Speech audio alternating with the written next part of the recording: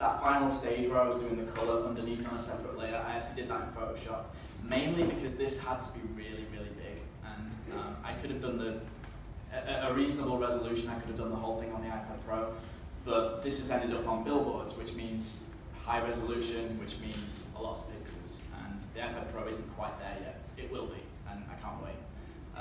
But I want to show you a little bit about how I did this, because this was the most awesome project I've ever worked on. Here's a close-up of some of the detail. It's heavily traditional style, trying to make it look like it's painted with airbrushes.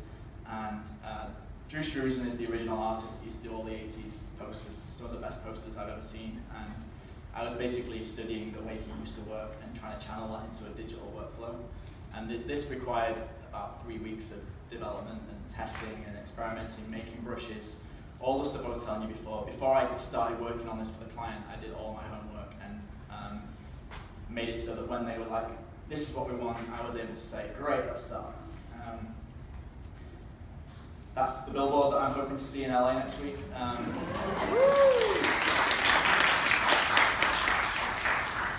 think it's the first piece of commercial illustration that's been done on an iPad Pro that has had this kind of audience. It's actually on a bus in Melbourne. Wow, that's cool, man. Which it's like a metro thing, and I keep finding these things on the internet, places where it's ended up. It's the most awesome thing ever.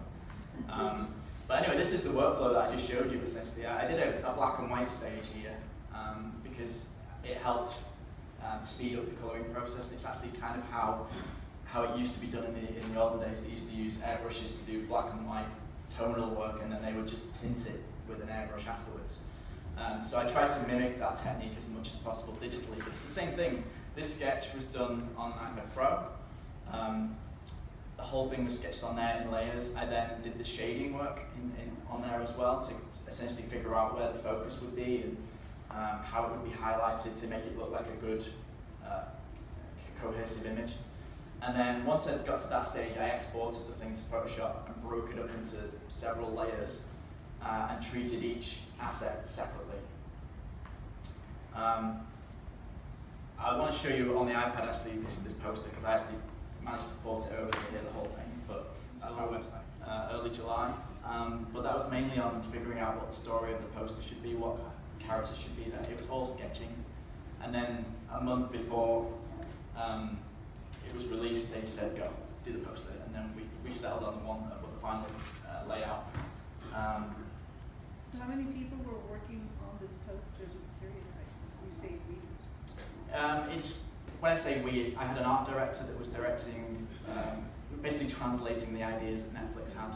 So they would speak to him, and then I would get notes, and then I'd do changes, send it back to the art director. The art director would then send it to Netflix. They'd have meetings for weeks, and then I'd get a list of changes, and then that process happened over and over for weeks and weeks and weeks until they looked at it, and then I didn't realize they were going to use it. I had a feeling they weren't even going to use it, because there's a bit of a fear of digital artwork and a bit of fear of just painted artwork in advertising in general now, because it's an old thing. It's how posters used to be made. But this was an 80s show. It was set in the 80s, so it felt relevant, and then they didn't use it. They released the show and they didn't use it, and then a week later they announced it with the posters. So, so there was one question in the back. How did you break the assets up, and how many different assets did you go? I basically used the lasso tool to cut each layer out, and then using Photoshop I drew the bits that were missing. Okay, cool. I'm being taken off the stage, but anyway, this is basically an overview of the layers here, and I can basically just turn these off very quickly just to show you how this thing was structured. You can see that each one of these things is a separate asset. And you have how many layers? Like 200? This is condensed. This is me grouping them based on object, but each object had about 3 or 4 layers. I missed one.